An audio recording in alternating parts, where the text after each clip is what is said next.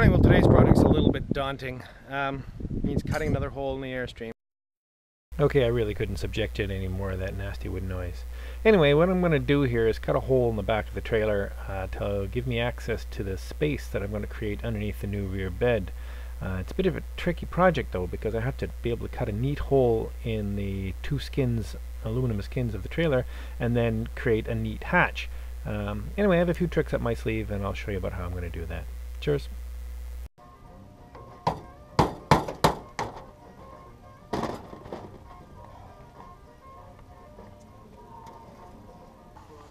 Well, as anyone could imagine, there was some gunge in here. The bloody famous steel angle plate was causing some issues in here, but really not too bad, not too bad. A little bit over on this side, which I'll have to deal with, but on the whole, that came apart a lot better than I thought. Anyway, time to tidy up. Cheers.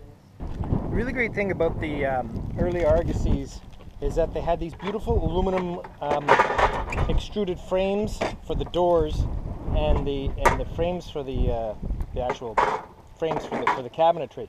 Basically, the way the doors work is it's a two-ply panel, and the extrusions basically have two troughs in them, and they just slip over the two plies, and then you just miter the corners and put a screw in there, which will drive into that trough in the extrusion, bolting it together quite rigidly. Add a few other screws in through some of the block on the inside, and you have a very rigid door. Nice little aluminum hinge. It's also just riveted on that I can reuse for my cabinetry, so that went well. And the frame itself has a trough in it for some wood molding that we're not going to use. And if you look at the extrusion, this is basically the lip that the door sits against. This is just all the framing for it. This is the trough for the wood trim, and I'm just going to slice off that side of it so that I don't have this extra lip. And I just put that in the table saw and cut that off, which means I then can bring the aluminum from the skin of the trailer right in against that trough. Now, it's impossible to get it exactly right in the trough, but if I get it close, and then I just take another thin little piece of aluminum and I close that gap up and put some rivets in. So that's turned out to be a really, really great way to make these lockers that I'm making, and I have an abundance of this material because I'm taking the whole interior out of the trailer.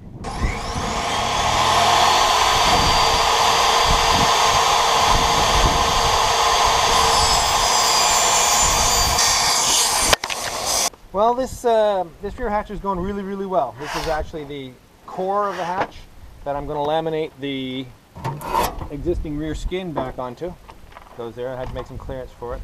And further down here, I have the frame made for the hole, and the frame for the actual hatch is made up, and everything fits and test fits, and I've tried the hinge. So basically, I'm just going to glue this skin onto here and flip it over and trim the edges of the aluminum skin to the door hatch, and all should be well.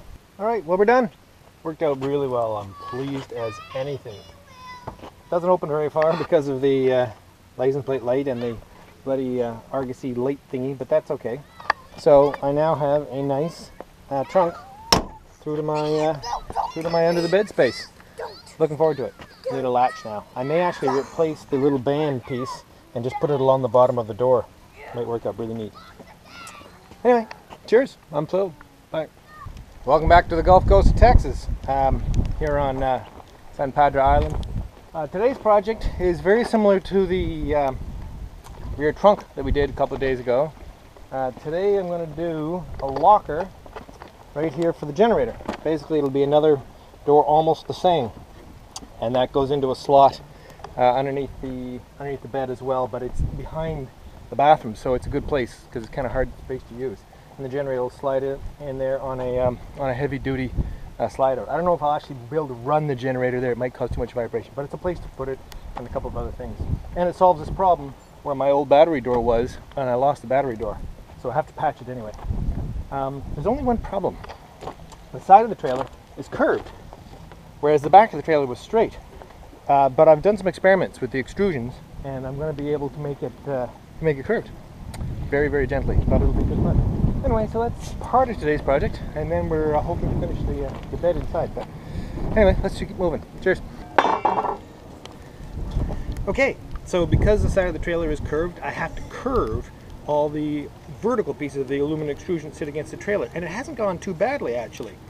Just, there's an abundance of sandbags here on the beach, so all I'm doing is just very gently, gently-ish, pounding and flexing in slow, careful amounts.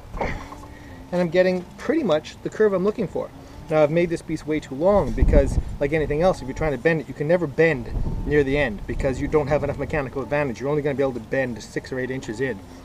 So that once I get the good curve in this section, I'll just cut the 2 ends to fit.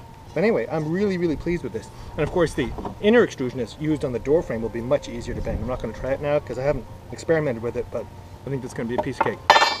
Really, really pleased. Alright, the bed is going to come in right at this level here, all the way up to about here. It's going to be fairly large, nice double-sized bed. But I need a ledger because the plywood has to sit on something, so I've marked it all off all the way around, and I've made up a curved piece of oak to make that turn. So once I lay this in here, it'll fold right in against that line, and if I'm careful and move slowly and gently, I won't break it. I was clever enough to start some of these self-tappers before I got going. Good. I just got to line up my lines and work my way around.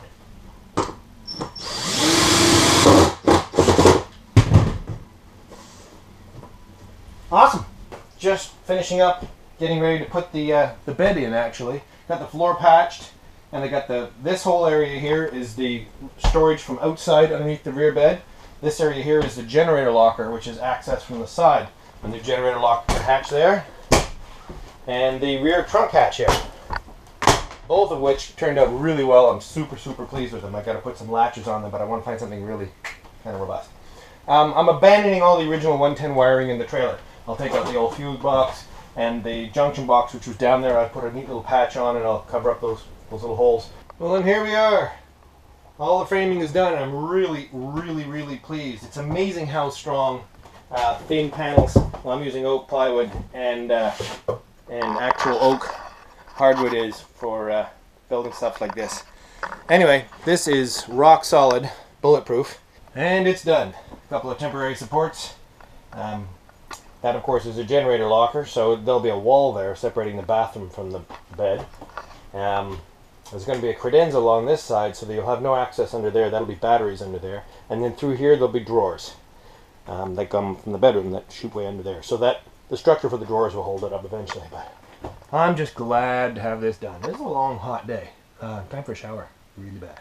Cheers. Hi, if you've enjoyed this Airstream video, click at the top and you'll go to the next video in the series. If you click the middle link, you'll end up with the playlist of all the Airstream videos, and the bottom link will take you to the next regular Travels with Geordie video. As always, thanks so much for watching, and if you enjoyed it, please comment and let me know what you think. Cheers.